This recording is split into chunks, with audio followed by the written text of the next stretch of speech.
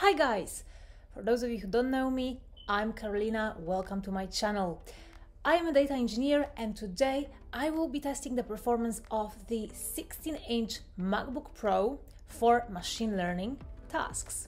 For those of you who are trying to decide between the 2020 13-inch MacBook Pro and the 16-inch MacBook Pro, I will compare the performance of both of these models. Ready? Let's get started. A little background to the story.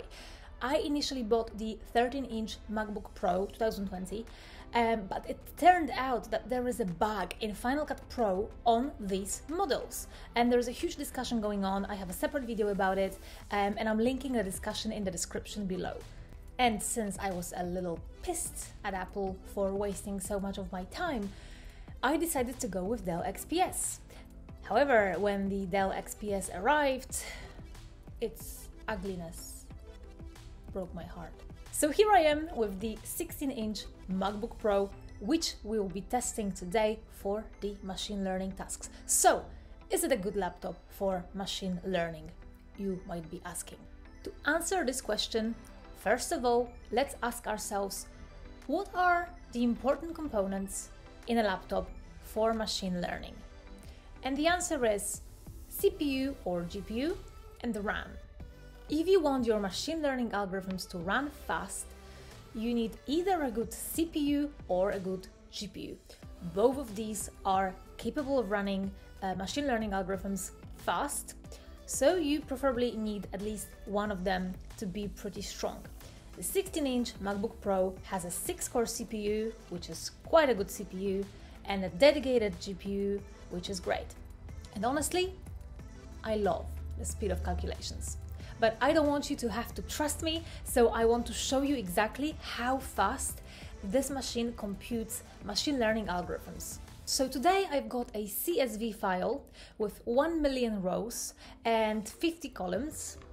And that CSV file I will be passing to the k-means algorithm, which is an unsupervised learning algorithm. And it is a pretty intensive algorithm, so let's see how 3 of my machines will handle it. First of all, my 5-year-old Lenovo laptop, just for comparison. Second of all, the 2020 13-inch MacBook Pro. And third, the 16-inch MacBook Pro. Okay, this is my old Lenovo laptop. As you can see, it takes a lot of time.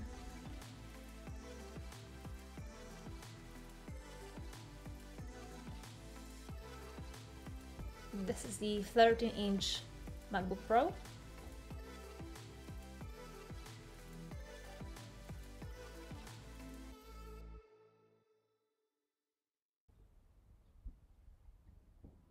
And lastly, 16-inch MacBook Pro.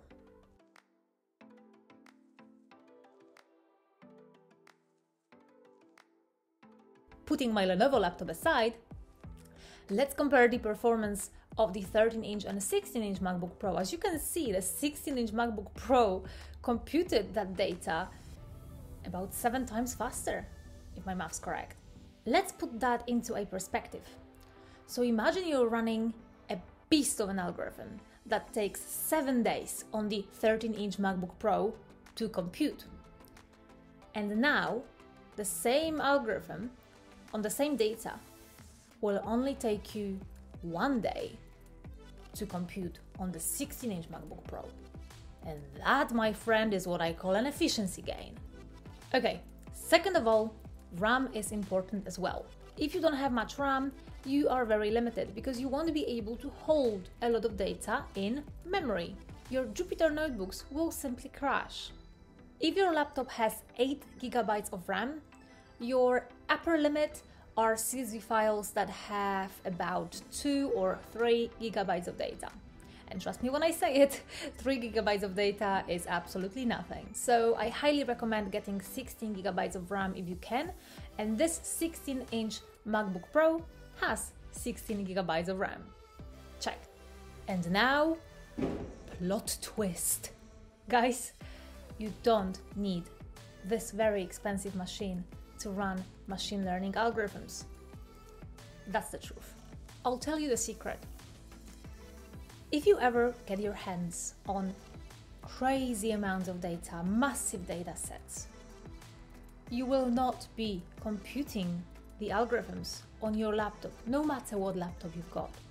Your laptop will never be as powerful as cloud computing capabilities of Amazon or Google or Microsoft.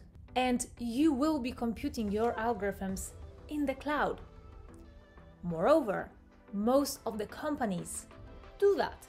So if you want to become a machine learning engineer eventually, it will only serve you well to learn how to deploy your algorithms, deploy your projects to the cloud, and how to compute your algorithms there.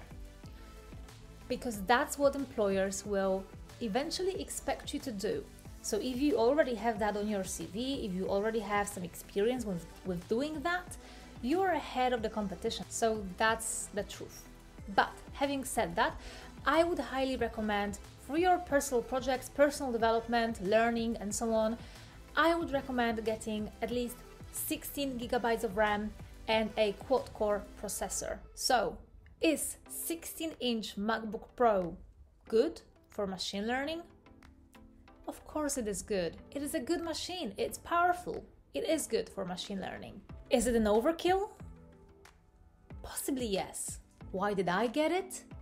Because on top of machine learning, I also do video editing, and for that you also need quite a lot of power, especially in terms of GPU.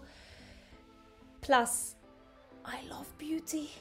If you like this video, don't forget to leave a like and hit the subscribe button, and I'll see you soon. Bye!